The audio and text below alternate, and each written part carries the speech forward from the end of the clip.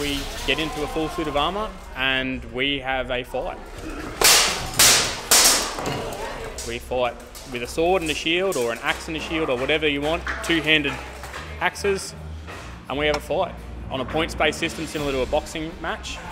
And the best description is MMA in armour.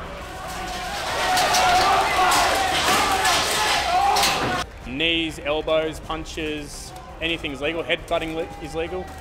You just can't manipulate small joints and you can't stab with the weapon. They're basically the rules in a nutshell. And if you do get a really big hit, you will notice it straight away. It's like last fight, I thought I broke a rib. I felt that straight away. We'll all walk out of this after tonight with some bruises somewhere.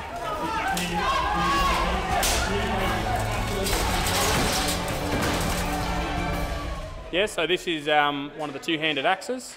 So these all have to meet a specification. They're all blunted and can't have any sharp points. But that weighs about 3 kilos, and that's swung at full force, in baseball style, if you want, into someone's ribs.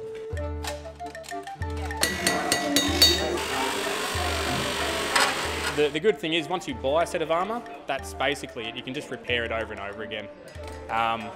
It's about $2,000 to get a full set of armour, but you can spend much more on it.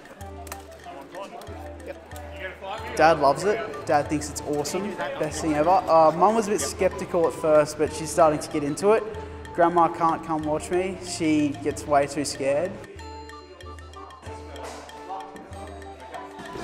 We get people that do martial arts. We've got people that have never done any fighting experience before. Even just holding an axe feels like strange.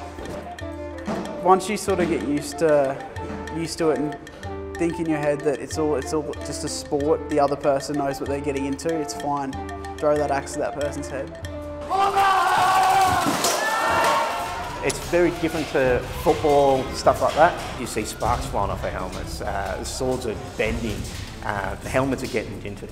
It's pure adrenaline, and the kids love it. They just light up, they're going, this is real nice.